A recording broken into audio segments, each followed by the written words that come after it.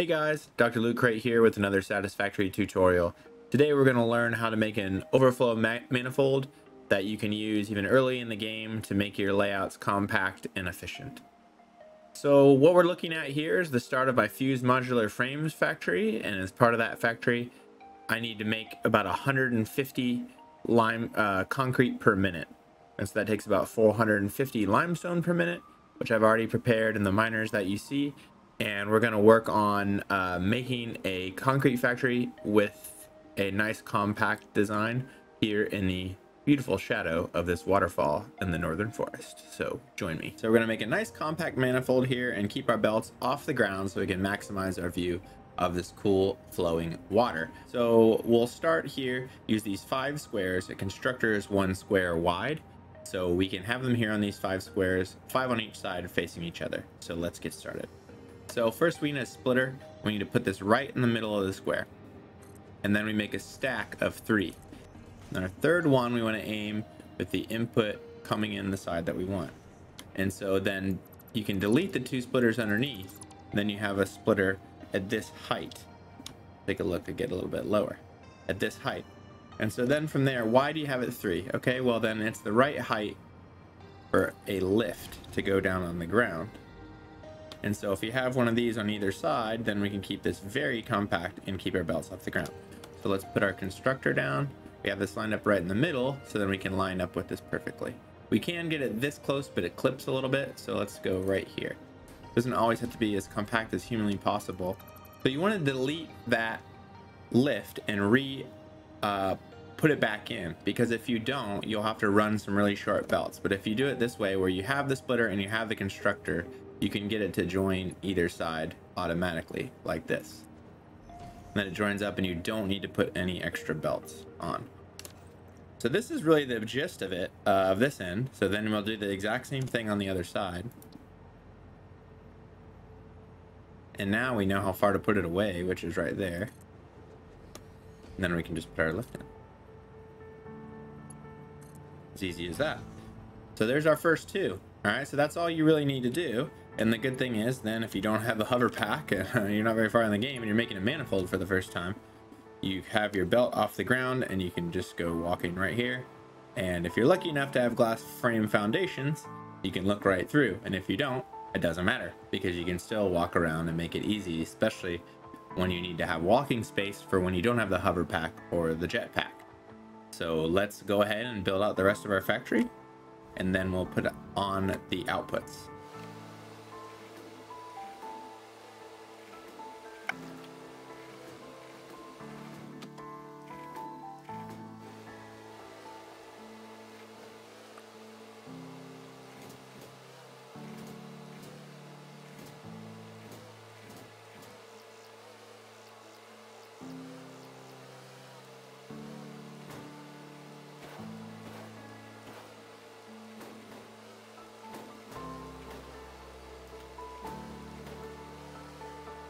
Then all you need to do is hook up the belts in between these splitters, and you'll have a nice overflow system that will bring everything in down here, split off these 2 constructors, send the rest overflow to here, split off to 2 constructors.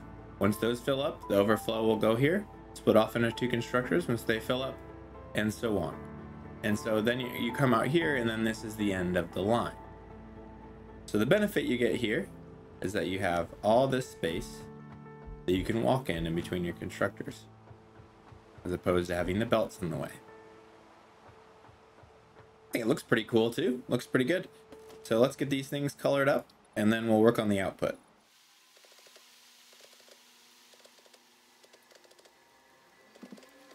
So if you really want to commit to the belt off the ground look, you can have another set of mergers on each side like this, 5 here, 5 here.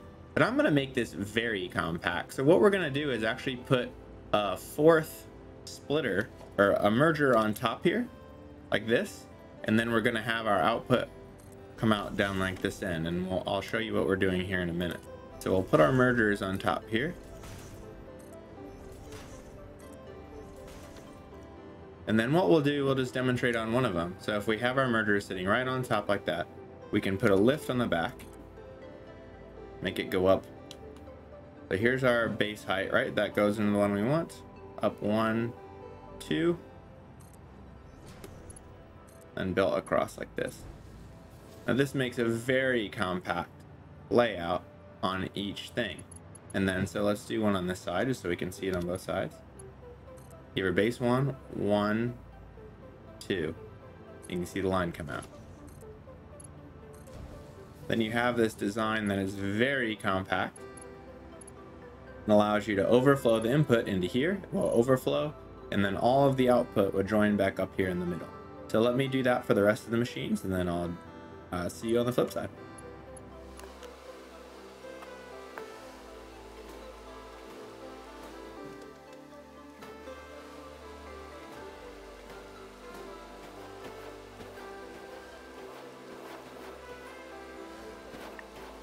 So what we have here is 10 constructors with a very compact design, a manifold coming down the middle, splitting off to each constructor, and then a top line of mergers gathering all the output. And we've hooked this all up, so let's hook up this last belt. And then our design is done. So let me color this up, and then we'll join back up. Gotta make it look good, right?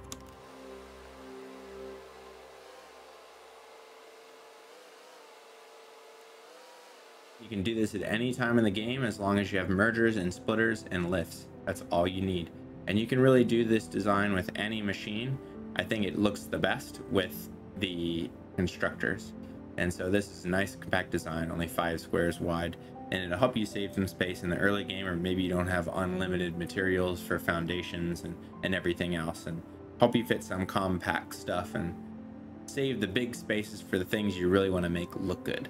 So now I'm going to put the recipes on all these things, then hook up a system for power, and then we'll be good to go. So we'll copy these settings because we can paste them a little bit quicker than searching in that menu. So if you didn't know you can do this, you can copy these settings and then look at the next one and hit Control V. So I have some temporary power set up here, and this is really just to help me use my hover pack, which only works over power, which I highly recommend getting as fast as you can in the game and unlocking that. It helps building quite a bit. As you can see, you have a much better view than if you're standing on the ground. And so if you see the power inputs, which are right here on each machine, you could run power poles along the end and have them go through there and not have the clipping, but you'd have to use a lot of power poles. So one thing I would recommend is getting some beams from the Awesome Shop along with the power extra power connectors. So I'll show you a quick way to make some power. It looks pretty good and it won't clip through. So we're going to keep up with our theme of keeping that walkway open, and we're going to use a couple beams to make a design where we can put our power and have it be a little bit hidden and not have wires hanging all over the place and not have a million power poles. So let's make some beams, and we want it to be a little bit higher than our mergers. Let's say right here, that's 12 meters. 12 meters. And we'll put one across like this. And we'll eventually get some beam connectors on there to make it look good. And then we're gonna make one go down here all the way to 40 meters. And we can do the same setup here as we did on the other end. It just happens to work out perfectly. Oh, imagine that. It's almost like I tried it out ahead of time. Oops, a little short on that one.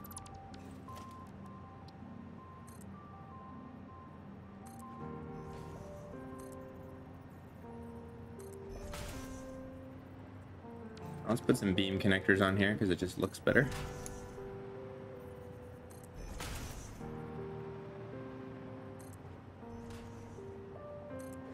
And so this gives us a power rail that will run up above our constructors and allow us to hide our power, at least not hide it, but get it off the ground and limit the amount of power poles that we need to use. So that does require, steel to use the beams. And if you don't have steel, you can't do that yet. So I just recommend putting power poles down in a traditional manner. So here's the trick. Let's use these wall outlets. And we want to put them right over where our mergers are so we can get two power both this constructor and that constructor with one of these. We want this to be right over our mergers. like so.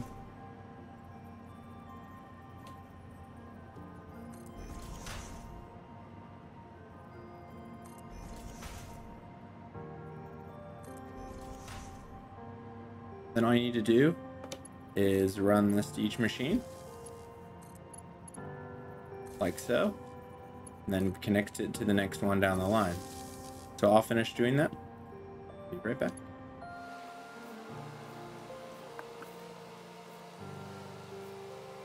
Okay, so now we have our power set up. We have this beam set up here. So once you get steel, you can do this. Use the wall outlets and then have the power flow down to each machine. You won't clip the wires, and I think it actually looks pretty cool. So if you sit on the ground like this, you can barely see the wires as you go through. Then you really don't see them hardly at all. Okay, so now we have our manifold set up with our very compact design. All the belts are off the ground. We have our power set up on our beams with the wall outlets. And now all we need to do is get our input for our limestone in to start creating our concrete, and then hook up the power to make sure that it all runs. So now we need to hook up our limestone. It's at the right height to fit into this splitter. It's almost like we planned ahead and knew we were gonna make a YouTube video. So let's get out our belt. I'm using Mark 5 belts, but you can do this in Mark 1 belt, whatever you feel like doing. So pull it out here, and once you see the line to line up with your splitter, just move it back 2. So 1, 2. And we're gonna make our pole then come out straight like this. If you pull it back 2 spots, then you can hook up your splitter like this with a nice right angle. So now we can see all our limestone is coming in. You can see, and I'll show here on the side, that all of our limestone has come through the splitters and has gone down here, and it's not coming in here yet because there's no power, but you can see it's split all the way down. These lifts have limestone, we're ready to go. It's come all the way. So if you do this ahead of time and let all your stuff flow in, then all your machines will be full basically right away, and it won't take quite as long for everything to split up as if you have them all turned on.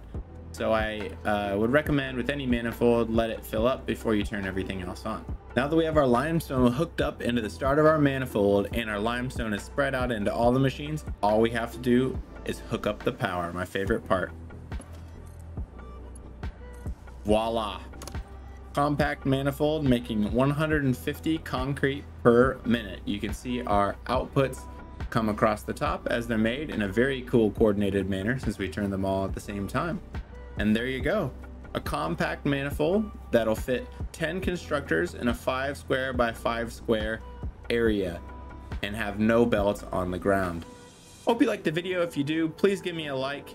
If you have any questions, please leave a comment below and I'll be glad to try to help you out.